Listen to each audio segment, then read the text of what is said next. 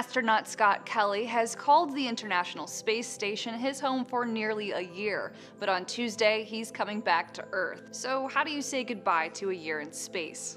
The first official order of business is the changing of command Monday. Kelly will hand over the station to fellow NASA astronaut Tim Kopra, who has been in the ISS since December 2015. Then on Tuesday, he'll board a Russian Soyuz spacecraft, which will take him and 2 Russian cosmonauts back to Earth. They're scheduled to land in the Kazakhstan desert on Tuesday, just before midnight Eastern Time. Kelly told reporters he thinks he could stay in space longer, but also said he was looking forward to going home. On Wednesday in Houston, Scott Kelly will be welcomed by Mark Kelly, his twin brother and retired astronaut, as well as NASA officials and Jill Biden, the vice president's wife. Short-term microgravity can wear on a person, so as soon as he's back, Kelly will do some physical tests, like standing still for 3 minutes, walking heel to toe in a straight line, and sitting up after lying down. That really doesn't sound too difficult, but scientists want to see how a year in microgravity has affected Kelly's physiology.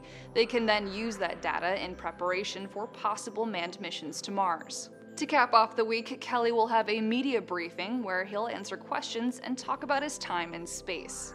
If you want to watch, tune into NASA television where they'll be covering Kelly's return. If you've got questions, NASA scientists will also participate in an Ask Me Anything on Reddit on Friday. For Newsy, I'm Leah Becerra.